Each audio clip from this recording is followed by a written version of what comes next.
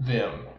Vim is a program that the sheer name of it causes those who have unfortunately been forced into using it to perhaps become trapped because they have no idea how to use it. It's had this notoriety for some reason of being extremely complicated and difficult to use. But is it really? No, I actually think that's a bunch of bullcrap. I think it's actually really easy to use. So I'm actually going to show you exactly how easy it is to use it right now. So we're going to go over to my terminal here, and to start using Vim, all you have to do is just run it. You don't even have to point it at a file. If you just run it normally, you just open it up like this. And this is all you see at first. For the purpose of this video, I have disabled all of my configurations so that if you're just using Vim for the first time, this is exactly what you will see as well. Now, the first thing that will trip you up if you don't know anything about Vim is you have to understand that Vim is what's called a modal-based editor. What does that mean? A modal editor can be in different modes. Depending on what mode it's in, changes the behavior of it.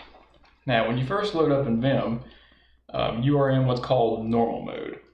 Normal mode is for navigation and editing, which we'll get to here in a minute. But if you're just starting Vim for the first time, so let's get into something more comfortable. If you hit I for, it goes into insert mode, which remember a lot of these Vim keys, you can help remember them by just remember that insert is I. Now in this mode, Vim behaves much more like your traditional text editor like Nano or Visual Studio Code.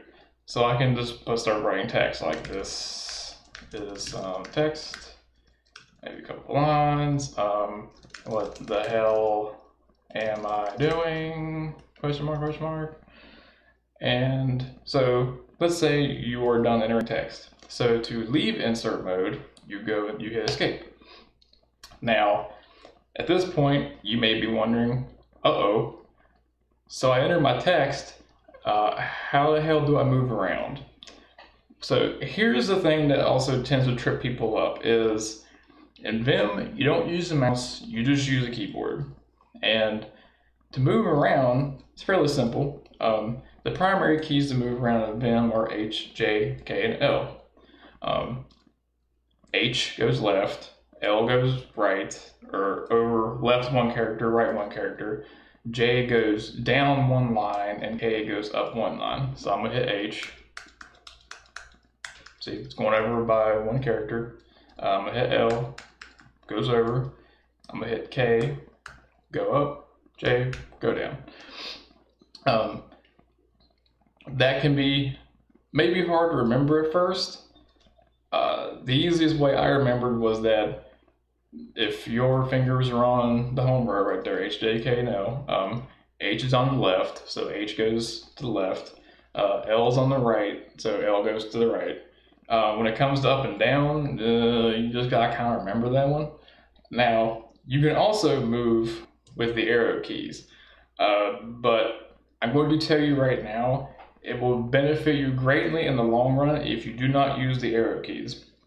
In fact, I will show you in a later video when I talk about how to configure Vim, how you can just straight up turn off the arrow keys to prevent the temptation.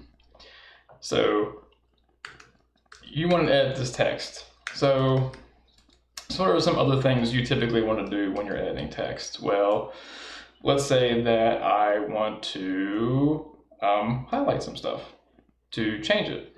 Well, one of the other modes Vim has is called visual mode. And to enter visual mode, you have to hit V while you're in normal mode. Now in visual mode, you move around like you do normally, and you will start highlighting text. What can you do with this text once you've highlighted it and you hit V to stop? You can do things like yank, which is Y. That verbiage may be a little weird. Yank would be synonymous with copy. So, and if you want to paste it, or as in Vim's terminology, it's put, you just hit P. So you see I have copied the text that I had highlighted. Now let's say you didn't want to do that. You can hit U for undo, or if you want to redo your undo, you hit Control R, right? So what else would you want to do? Well, let's say I want to delete some text. Well, let's see, if you hit DD, it will delete a line. Now, when you delete something in Vim, it doesn't actually get deleted. It's more synonymous with doing a cut and a typical text editor. So if I hit P right now, it'll actually put the text back exactly where it was. What else do you want to do? So navigating around with HJKNL is fine, but if I have like a lot of text, it might be cumbersome to hit L 20,000 times and go over and stuff like that. So there's got to be an easier way to navigate around, right? Well, there is. So Vim has this concept called text objects. Text objects are what Vim defines as different bodies of characters in the buffer. So the main ones being words, sentences, and paragraphs. And so what does that mean? So there's a couple of keys that allow you to navigate around by word. So if you hit W, you will go to the next word, and again, next line, etc. If you hit E, it will go to the end of the current word, or if you're at the end of the current word, the end of the next word. So what if you want to go backwards? You hit B, which makes sense, which the easy way to remember that is B is back, W is word, which is forward, which is a little weird, but you'll get used to that. Now let's say that some of these things you've been doing, like yank and deleting, you can actually combine the motions, the actions you were doing on words. So it's kind of cumbersome to be, you say, oh, I want to copy this word, so I want to highlight it, and I got to hit Y, and I got to hit paste. There's actually a much easier way to do that. You can hit Y, W. So what did that do? You yanked a word, you copied this word. So if I go right here and hit P, paste the word. If you want to delete a word, DW, straightforward. If you want to yank a whole paragraph or a whole sentence, YS. So what did that do? Not what I thought it did. Okay. What if you want to yank a whole paragraph? This actually probably is. Okay, yeah.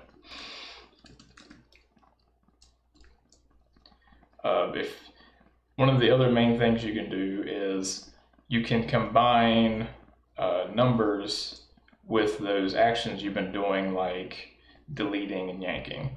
So let's say that I wanted to delete 3 words. Well, you do 3DW. So it deleted 3 words. You can undo it. You can do the same thing with yank. So yank or 3WY, yank 3 words, paste. They're all there. If you want to start, there are more than one ways to go into insert mode, which stop you from having to go all the way into the line to like move around all the time. So if you wanted to say start entering more text in at the end of this line, well, normally you'd have to go all the way over to the end of the line. But the easy way to do that is you can hit capital A, which is append, and now you're at the end of the line already, insert mode. This is some more text. If you want to start entering text below where you're at, you can hit O. If you want to start entering text above where you are, that's capital O. If you want to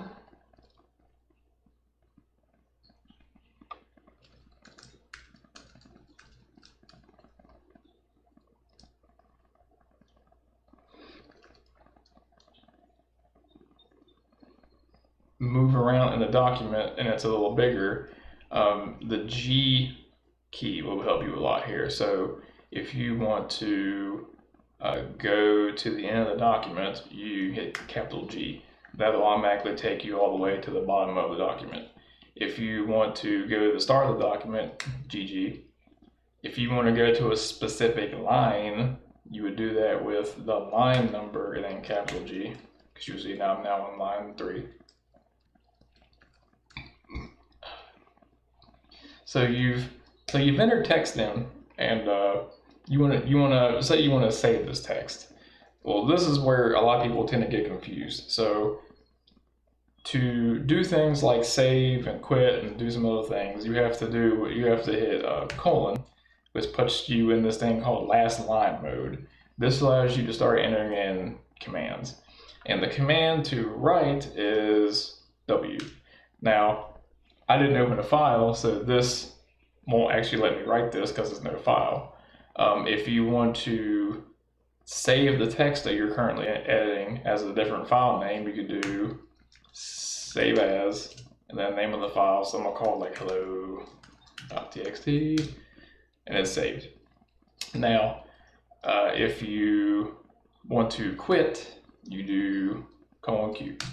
Okay, you quit. Now, if you want to, we can reopen that file. Hello. Now, the thing about quitting is quitting will not let you quit if you have made some changes to the file but have not actually saved them. So if I start writing this is some more text, and then I hit Q, it's going to say you can't do it because you haven't saved. So you can do two things there. You can either save it again, or you can say I don't care about these changes, and you can do Q exclamation point, which will throw out the changes when you quit.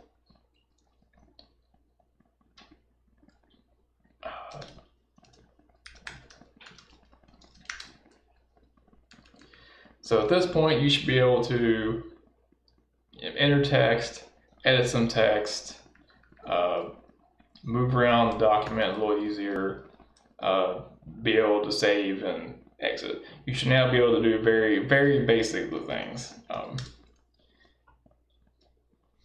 In another video, in future videos, I will go further into some of the more advanced ways you can move around and edit documents, as well as also doing things like configuring Vim and doing things with plugins, which is fun. Now, if you like the video, if you want to see more content like this, do me a favor and go and hit the like button down below. If you want to see more, hit subscribe and ding the little bell down below. It really helped me out. I want to start growing this channel if at all possible. And if y'all do that, it would tell me that you want to see more of this type of content. I think that's all I wanted to talk about this video. So y'all come back now, and I'll see you next time.